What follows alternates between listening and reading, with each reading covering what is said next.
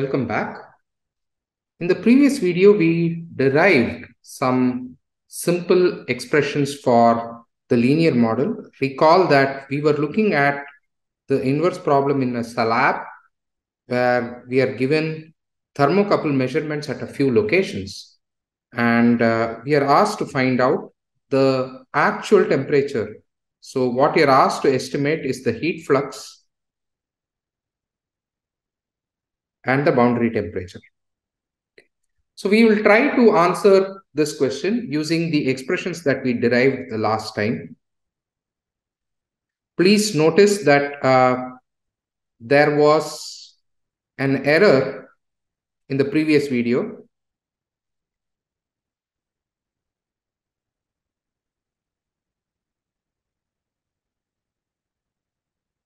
For W0, I had actually, this was off by a negative sign, okay? So I think I had put a minus sign up here and a plus sign here. It's the other way around. So what's written here is actually accurate. The previous video was wrong. So these are the correct expressions. So you can note that down. So these two are correct now, okay? Okay, so that's just a small note. I had also told you that in the last video that there are slightly differing expressions that you will see. Usually you would have already seen this in textbooks. Like I said, many people in school do statistics and you might have an expression there. And this is very similar to that, except I am using averages here. And the school expressions, or you might see it in other places also, beginning statistics textbooks tend to use some the summation instead of the average, and I'll write those expressions. So expressions using summation instead of average. These are perfectly equivalent expressions. So I am going to write the same thing involving sums rather than averages here. So let me write the expression now. So W1 is the number of data points M multiplying sigma xy. Summation is all over the number of examples multiplied by sigma x multiplied by sigma y.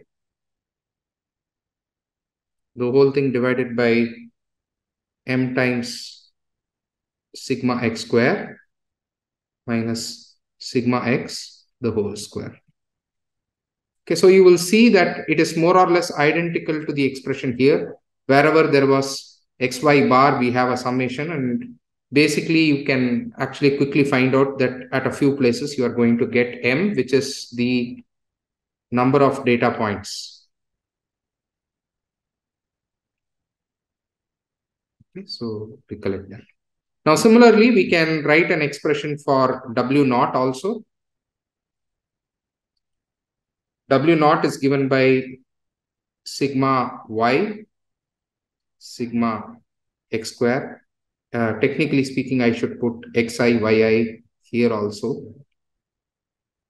Again, I am skipping that, assuming that you understand the context of writing this. Minus sigma xi, yi, sigma xi divided by m sigma xi square minus sigma xi the whole square. So these are the expressions that we have. Now what we want to find out is the heat flux and the boundary temperature. So what we need to do with this is actually calculate. So given the data,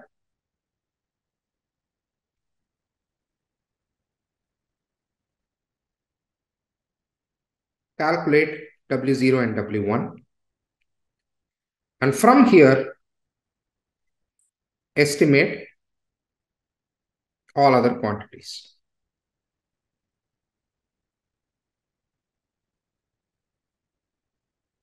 Now, what are the quantities we want to estimate? We want to estimate the temperatures let's say I have only asked for TL, which is the right-hand side temperature, but let's say we want T0, TL, and we actually want estimates for this, and we also wanted estimate of the heat flux. Now, how would we calculate these? Let's see that just shortly. But once we have the model, once you have the model of T hat being W0 plus W1x, obviously you can find out T at x equal to 0, T at x equal to the length, which is 0.07 as given in the question. And then you can find out Q as minus K dt dx. We'll do that within this video in the next slide. Okay. So now suppose we come here and we use the summation expression. So we use expressions for W0 and W1, which involve either average of XY, X square average, etc., etc. We have all these within here. So if we involve all that, we basically look at this table. So I have made a table. Again, you would have been used to some such thing within your school. Please notice the parameters of this table. Here is the serial number, 1, 2, 3, 4, 5, 6. This is how we are going to simply write down data. Here is the single variable over which the data depends, the location. Here is the T experimental temperature, or what we are calling Y here. This is the noted down temperature here. And then the auxiliary quantities which we require for the expressions shown here, which is sigma xy, sigma x square, etc. Okay, so sigma x and sigma y are already available. We also want xy and sigma x square. Okay, so if we look at these expressions, we see sigma, notice this term then becomes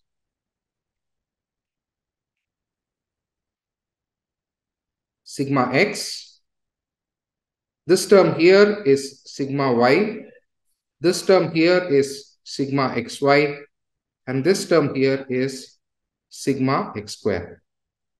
Now, using these expressions, I will not actually put these in here. You can calculate what W0 and W1 are. If you calculate these quantities, they come out to sigma. So W0 comes to 15.9787 if you calculate it.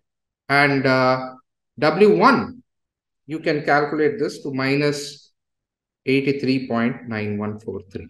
Now, you can use an Excel sheet as I have shown here, or you can use a MATLAB program, which I'll show you in the next week, how to write a simple MATLAB program to calculate this. But we will use this technique as well as a couple of other techniques in order to come to the same conclusion. So I want to use MATLAB during that time. But for now, let's assume you're doing these calculations either by hand or by using an Excel sheet. If you are doing the assignments and taking this course for credit, you can do the assignments using any technique that you want. Okay, so I don't really care.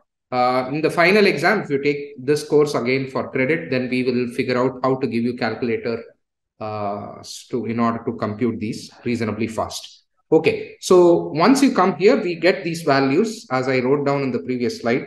W0 is 15.9787 and W1 is minus 83.9143. Okay. Now, once you have these values, we can now determine, as I said, the temperatures. And so suppose I ask the question, what is T0? That is the temperature on the left boundary. Okay, so temperature at the right boundary. Now notice, as far as the measurements are concerned, we don't have that value. We only have thermocouple values in the middle of the slab, 0.01 up till 0.06. We don't have the value at the left or the value at the right. Okay, so this, however, is at the location x equal to 0. This is at the location x equal to 0.07.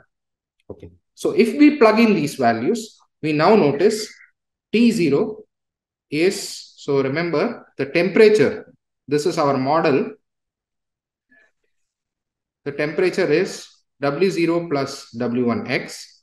So T0 will be W0 plus W1 at x equal to 0. So this is simply W0, and that gives us the temperature, which is approximately 15.98 degree centigrade. The temperature at the right end, TL, can be calculated similarly. This is simply the temperature, predicted temperature at x equal to L, which is T hat at x equal to 0.07, since the length of the slab is 70 mm. So this then becomes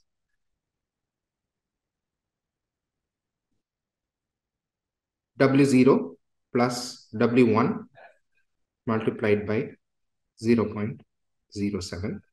If you calculate this, this comes to 10.10 degree Celsius approximately. You can see both these reflected in the graph that I have shown here. You see around 15.97. So this happens to be the best fit which I have drawn. So this happens to be the best fit. I had written this was the visual best fit. But actually speaking, I calculated this explicitly with the coefficients here, with W0 equal to 15.97 and W1 equal to negative 83.91. So that's how these lines were drawn. You can notice that the temperature at the right end is 10 point something, and on the left, temperature is some 15 point something. That's what we have now found out. Now, finally, the all-important question, really speaking, for a heat transfer engineer is, what is the estimated heat flux? So the estimated heat flux, Q, is minus K dt hat dx. Now, T hat is W0 plus W1x. This tells us that dt dx equal to W1. So this is minus K times W1. The value of K is given within the question to be 14.4. Okay. So if you actually plug this in, 14.4 minus 14.4 into minus 83.91, which is the value of W1, you will get approximately 1208.4 watt per meter square. Okay, so this is the estimated heat flux. So this is really a very simple example of how an inverse problem is solved. So just to recapitulate, you were given a series of locations and a series of thermocouples. You basically built a model and said it was linear. Based on that linear model, we found out the best possible coefficients W0 and W1 by solving a linear regression problem. And we actually derived the analytical expressions in the last video. Once we derived that, we can now find out these W0 and W1, the numerical values. Once the numerical values were found, we can now derive the quantities which correspond to the left temperature, right temperature, and the estimated heat flux. This is, in a nutshell, very similar to how the inverse process will take place, at least for the sequence of problems we'll be doing. Like I said, within the last week, we will also deal with slightly more sophisticated inverse problems. But the preliminary aim of this course is to introduce you to these wide variety of techniques which already exist. And though this problem is simple, it's a problem we will return to multiple times because it's a very simplified thing that we can use and solve things by hand to understand various techniques. Now, as I said in the previous video, this does not tell us how to go ahead and do quadratic models, how to do cubic models or other polynomial models. And another question that I have not yet addressed is, well, we can see that this line somehow fits the data, but how good is this line? So these questions will be handled in the coming few videos within this week. Thank you.